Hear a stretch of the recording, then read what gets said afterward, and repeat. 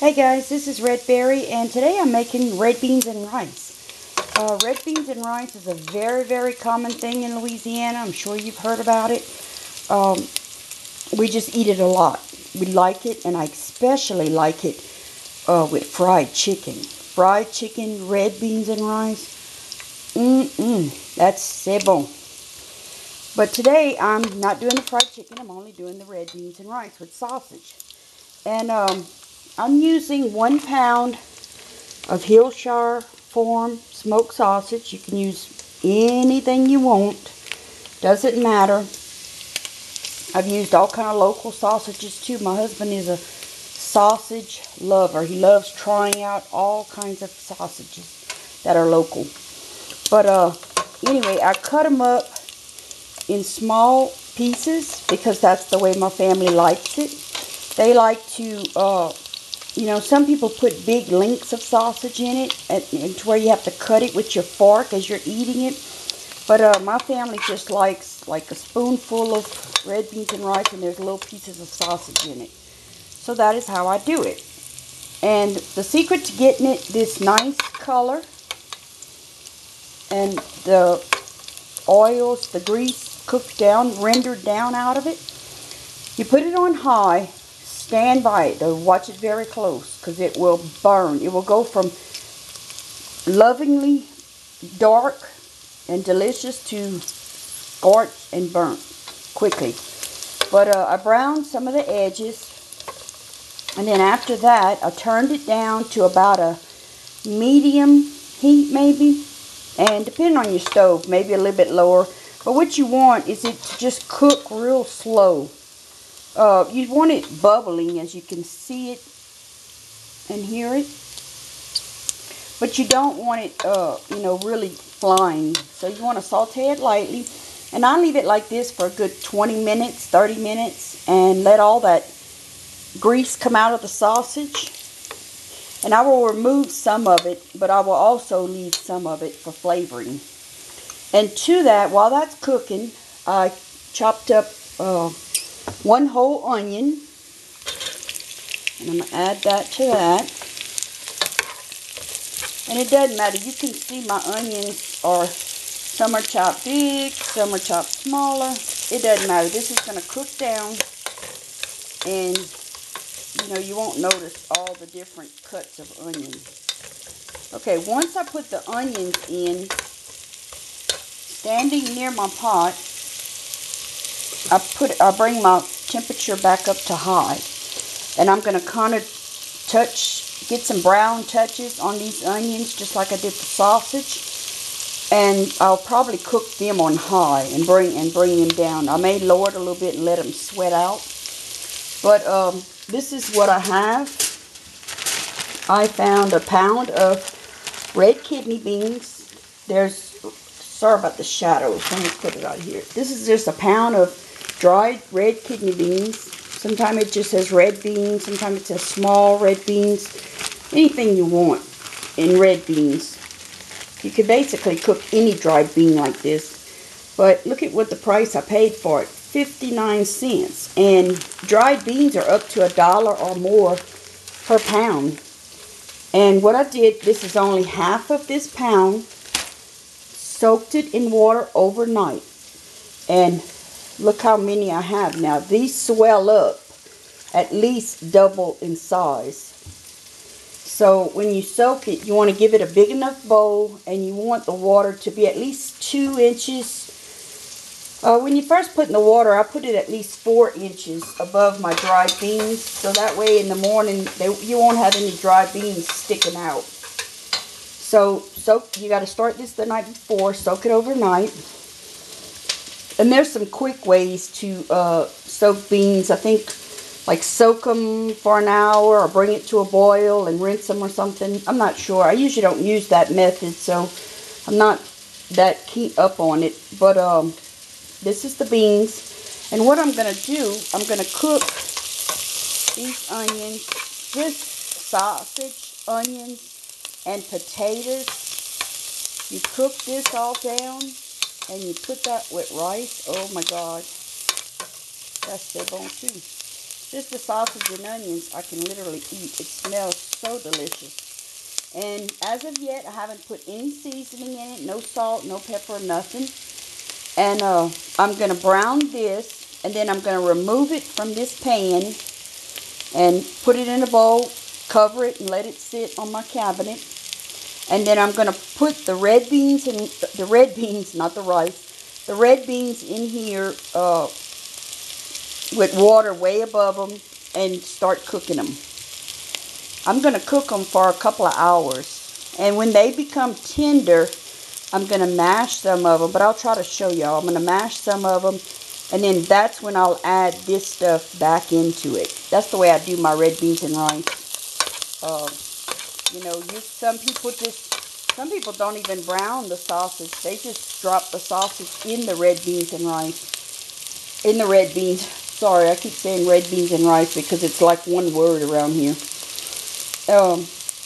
I've also cooked them in the crock pot before, so that's another way, but I just happen not to have a crock pot with me here in Utah. And I pray that I can get my van fixed and get home by, you know, the next 2 weeks.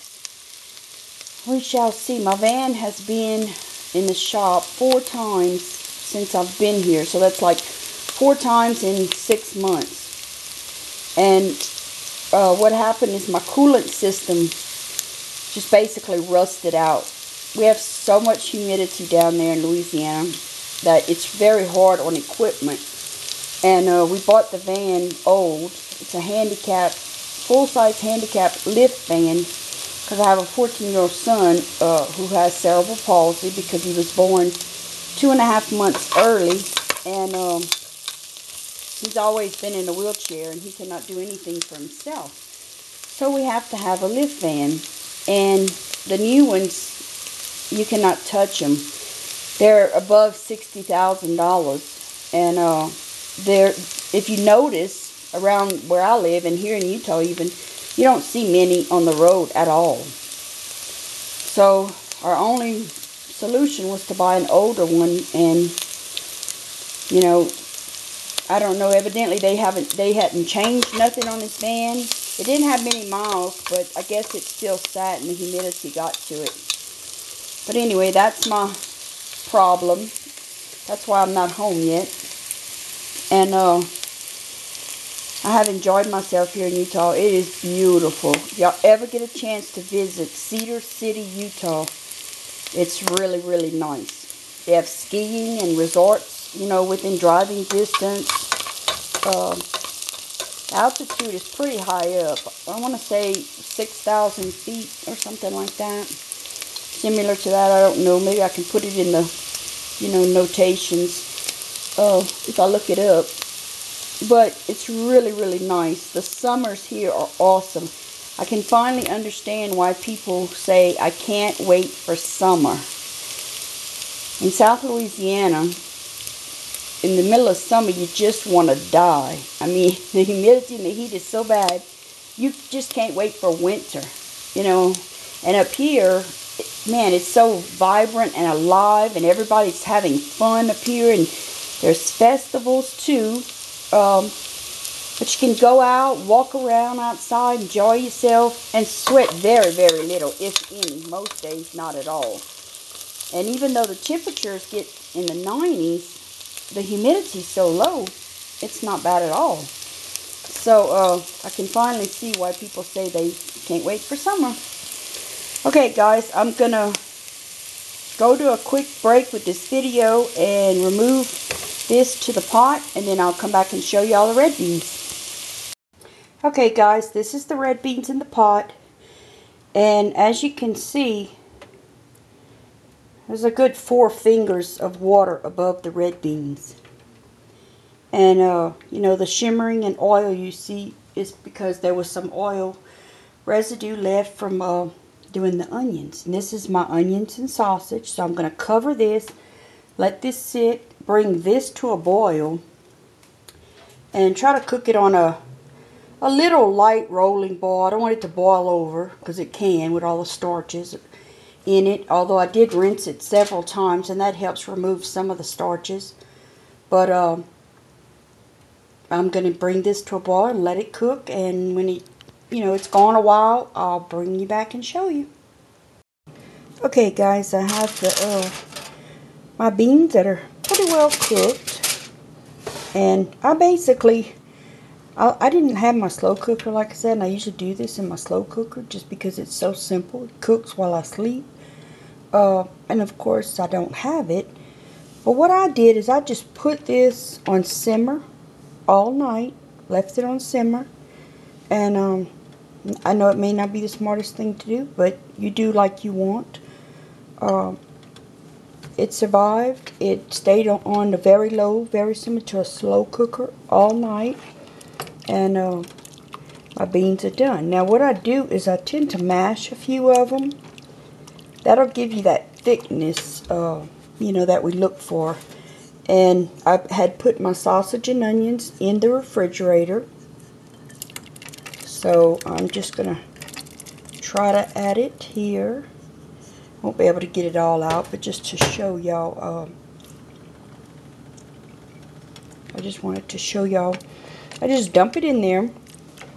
And then I'm going to let this cook for probably at least an hour. If you're in a rush for it, put it on high and let it kind of boil down, and it'll be basically ready. But I'm not in a rush for it, so I'm going to just let it kind of simmer most of the afternoon. But that's basically it. That's one way. There are many, many ways to do red beans and rice, but that's one way. If you don't have any other equipment besides a pot, a spoon, the stove, then you can still do it. Okay, I do mine, like I said, in the slow cooker just because it's so easy. If you don't have a slow cooker in your kitchen, it's something you may want to look towards getting in your kitchen, because I just love mine. I do a lot of recipes in it, and makes it so easy. If you're having a busy day or just a bad day, feeling bad, have a lot of those days, and it's a good way to get your family supper on the table without you having to do anything physically during that all the time. But I didn't. I had just a pot, and so I just did it. Came up with a way. I mean, our grandparents made red beans and rice with just a pot and a spoon, I guarantee you.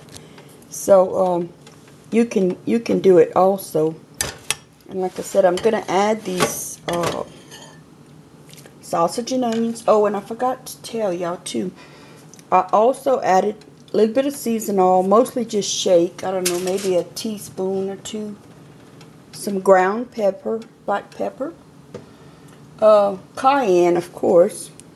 Cayenne goes in everything I eat. It gets sprinkled on everything I eat. It's really good for you. Look up the benefits of cayenne pepper.